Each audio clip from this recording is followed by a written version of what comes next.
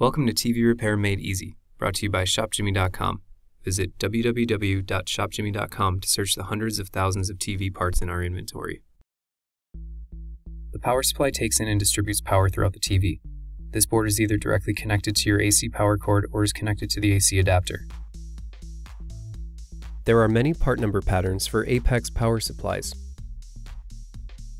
Part numbers beginning with MLT, MIP, or MOD can be found printed on a label. Please note that similar part numbers can be found printed on the board itself, but are usually missing a definitive suffix. Please search by the longer part number found on your label. Part numbers beginning with HD, AD are printed on the board. There can be various versions for each part number. Different versions will have different connectors. Please be sure to check the notes on relative ShopJimmy product pages for details. Part numbers that begin with LK can be found printed on the board or on a label.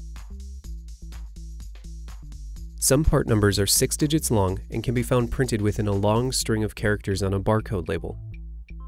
This part number typically begins with the number 1 and will have a slash before and sometimes after it on the label.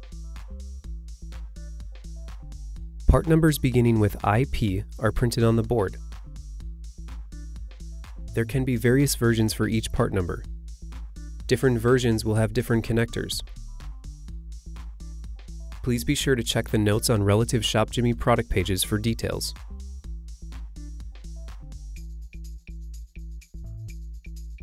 Search your part number on ShopJimmy.com to find a compatible replacement. Typically, your part number will match the ShopJimmy item number. Thank you for watching one of our many tutorials here at ShopJimmy.com. If you need any further assistance, please don't hesitate to call our award-winning customer service team at the number on your screen.